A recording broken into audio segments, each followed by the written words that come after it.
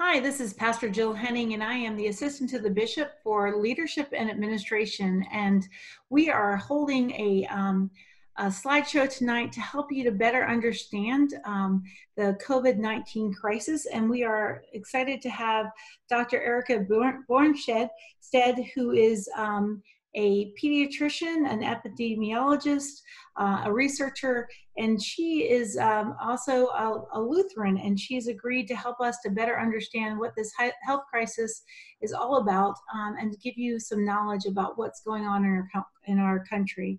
So Dr. Bjornstad, thank you so much for being with us. Thank you, Jill. Hello, everyone. My name is Erica Bjornstad. As Jill mentioned, I am a pediatrician and an epidemiologist, but I'm also a mother and a Christian at an ELCA church in Birmingham, Alabama.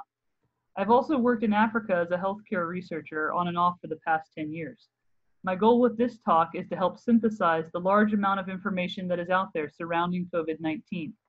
I will not have all of the answers to your questions. Some questions don't have answers yet, but I hope to provide you with some answers and, most importantly, share why doctors and scientists are getting worked up about this virus and why we need to take action now. I do not want to sound alarmist, but I hope to provide you with the data we do have so you understand that this is not a drill and not an overreaction. We are at the cusp of a tsunami. You remember the pictures of the wave pulling out to the ocean before it struck land. We are at the crux when the wave is pulling back. We run a very real risk of having hospital systems crumble from a tsunami of patients and healthcare workers disappearing. This is occurring in Italy now. We are on the brink of that here in the US, unless we take action now and slow things down. I want to first and foremost make this clear that these are my opinions from what I have interpreted from the data that is out there. None of the institutions I am affiliated with are endorsing this talk. I am grateful for the ELCA Southeast Synod to invite me to share this with you all. Things are changing daily and even hour by hour, so it's possible these slides will be outdated by the time you are watching this. I am not an infectious disease specialist. I am a kidney doctor for children. I did try to pull the data, though, from reliable and reputable sources as much as possible, CDC, the WHO, or confirm at best as possible the article's sources, though I did not have sufficient time to vet it all, and some opinion articles actually did a very good job of synthesizing the data as well, so I will cite those. The data I'll present is as up to date as possible for the afternoon of March 16th. These are the questions I will go through. So COVID-19 is a specific name given to a novel or new coronavirus. These viruses have been around for a long time and typically just cause the common cold. Yet this one is very new, meaning it has never been seen before. Therefore, no one has immunity to it. No one has any resistance. The new virus originated in China in December 2019, and in less than 3 months, it has spread worldwide. It is now declared a pandemic by the WHO, and a national emergency was declared in the United States on March 13th. This is a worldwide pandemic, yet we are still in the possible window of controlling it and slowing down its impact on our healthcare system and our society. As of March 16th, 2020, the US now has almost 3,500 cases occurring in all states and Washington, D.C. This is more than double since Friday, only 3 days ago. This is a map to show the relative numbers by state. Darker colors are indicating more cases that have been detected. All states are now affected. Let's take a look at this graph that compares the number of confirmed cases since a country reached 100 cases. So this means once we noticed cases, what did we do to slow things down? The US, once we reached 100 cases, how many days since then? This is our rate of rise of cases, and you can see it is rising exponentially without signs of slowing down. We are tracking along just as Italy is doing, as well as Iran. While extreme restrictive measures in Japan and Singapore are showing a different outlook, and once they reached 100 cases, their rate of rise is much slower.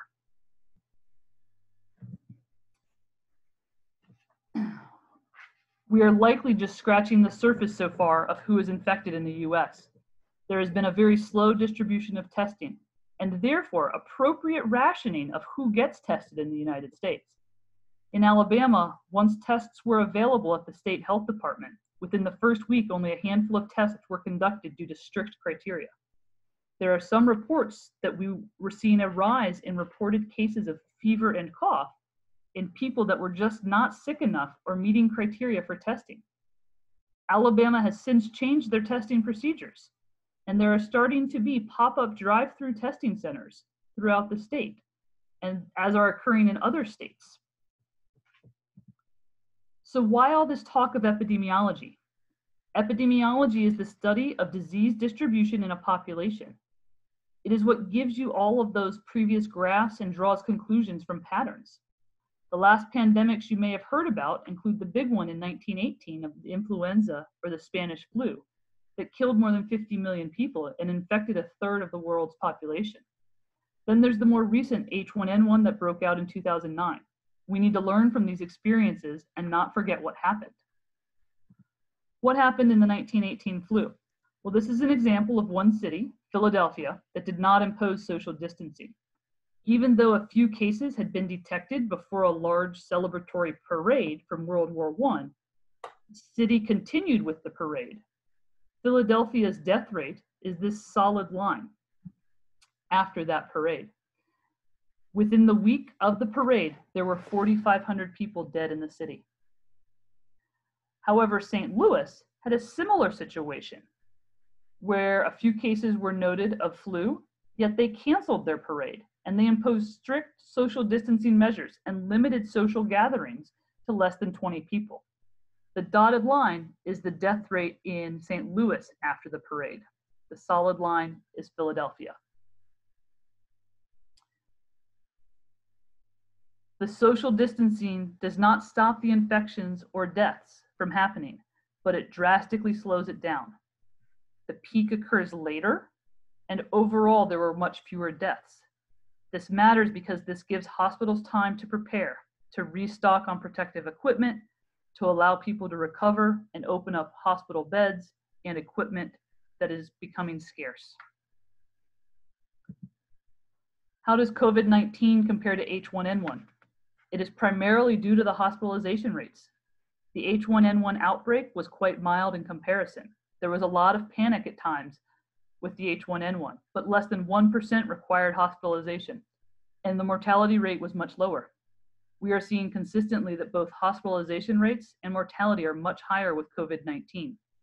Hospitalization rates range from 10 to 30%, and mortality, even the lower numbers, are 0.8 to 3% on average. Yet if you look at the Johns Hopkins map tracker by country, some countries are reporting mortality rates as high as 4 to 7%. Regardless of what the actual mortality rate is, it is much higher than H1N1, and it's likely worse than the flu. And regardless, it is definitely much higher hospitalization rates than both H1N1 and the flu. So we need to learn not only from the past, but also quickly from what is occurring with this virus right now in other parts of the world. And thankfully, we have the internet and technology to do so. We may soon have to face gut-wrenching decisions in the US that my colleagues in Africa face on a regular basis. Who lives and who dies because you don't have enough equipment? This is occurring in Italy right now. There was a document that leaked from anesthesiologists in Italy that gave doctors guidance on what to do when they are out of beds. In the document, it states that an age limit may need to be placed on who got into an ICU. How long someone is expected to live may need to be considered. Tough decisions will have to be made. Why is it that tough decisions may be needed? The hospitalization rates with the COVID-19 are very high. In Italy, 3 of every 10 people infected, or 30%, are hospitalized. 1 in 10 people infected need the ICU. These are averages. The numbers are higher for the elderly.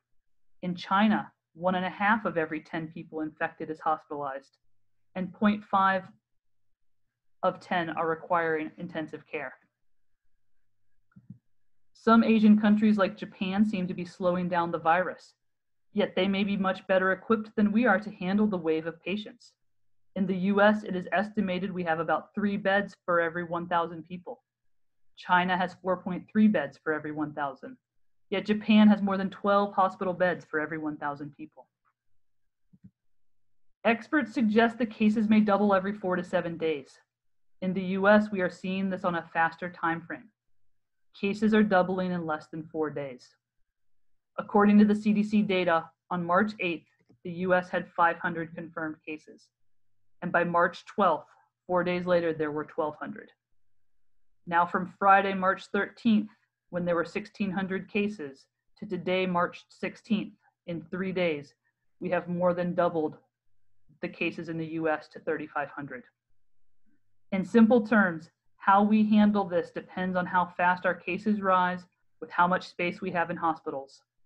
This does not account for healthcare workers getting sick, other equipment that has limitations as well, and how long people stay in the hospital beds. There will be many factors at play, but I want to walk you through some scenarios that have been discussed and why we are worried what this could do to our healthcare system. We're going to just simply look at the number of hospital beds, but there are a lot of factors at play. If we do not slow down the rate of infection, and conservatively cases only doubled every 7 days, based on today's numbers, we could have greater than 200,000 cases by the end of April, and more than 3.5 million cases by the end of May.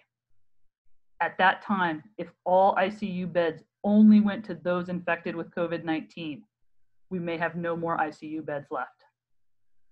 If the infection rates are faster, every 4 days, then by Easter, we may see greater than 400,000 cases in the United States. And by the end of April, greater than 7 million cases. And no more ICU beds by the end of April. By the end of May, we could see a devastation as half of us may be infected and our health care system would be overrun.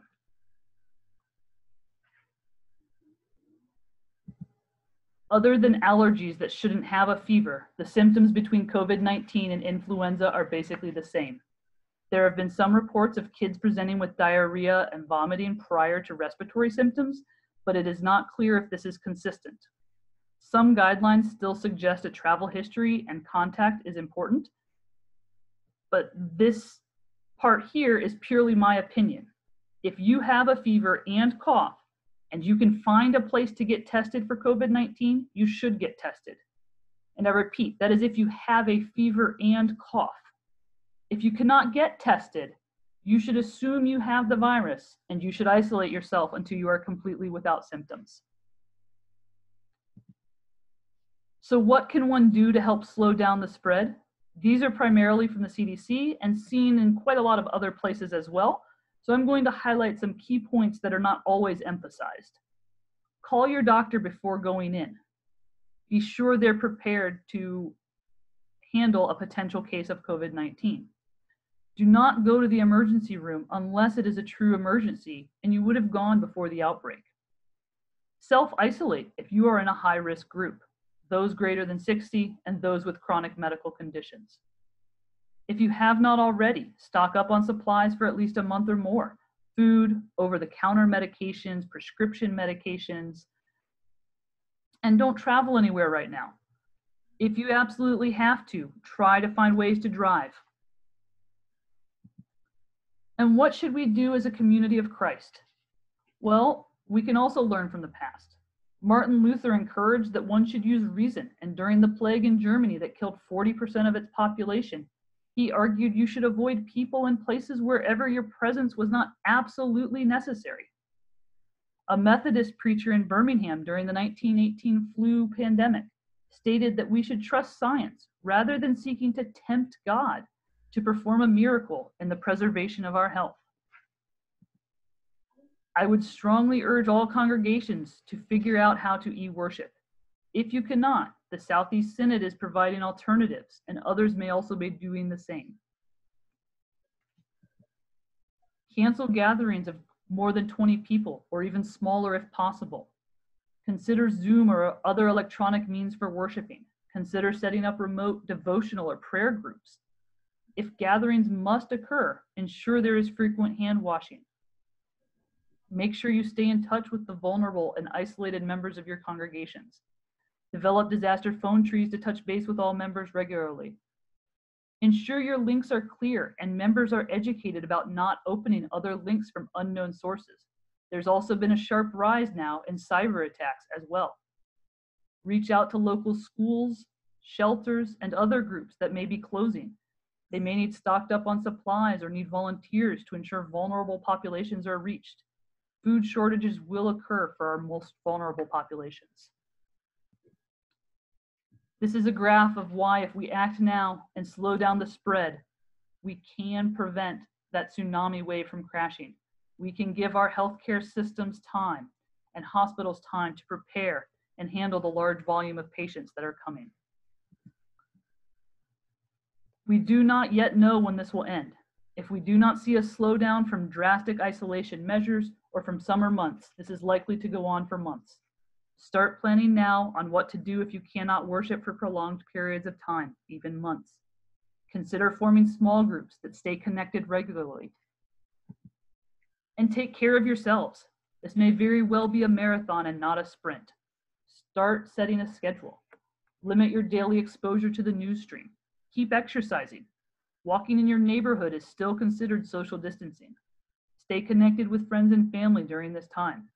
There's some good CDC resources, including a coloring activity book on how to talk through this with children. Just as you are struggling, there are likely those much less fortunate struggling even more just to survive. A lot of families rely on schools to provide meals. Some shelters are closing. It is possible blood banks may run out of blood. Think creatively with your outreach groups on how to reach out to local organizations and support them. Get creative.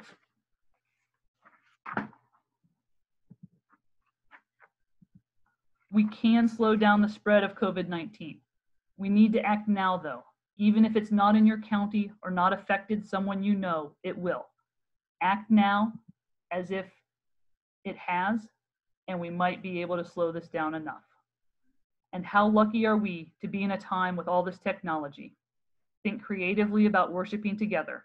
In Luther's time and in the 1918 flu, they just canceled worship. There was no e-worship option. Stay safe, stay connected, and keep your distance.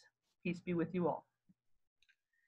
Dr. Bjornstad, I appreciate your time tonight, and especially for your knowledge and your willingness to share this with folks across the Southeastern Synod and across our church. If we could, let us close this time with prayer. Let us pray. We pray, O God, for our world during these difficult times. We pray that your Spirit will guide our leaders, our healthcare workers, and all that respond to this health crisis. We pray for our churches, and we ask that you guide us to be the body of Christ in the midst of this crisis. May we sense your presence that connects us as we physically distance ourselves. Help us to have faith in you throughout these times. And in Christ's name we pray. Amen. I do invite you to go to the Southeastern Synod's website, www.elca-ses.org, for a list of online worship resources, for online sermons, and for ways in which you can continue to support your neighbors during this difficult time. We pray for you and for our communities. May we be God's hands doing God's work, even when we can't be together. And in Christ's name we pray. Amen.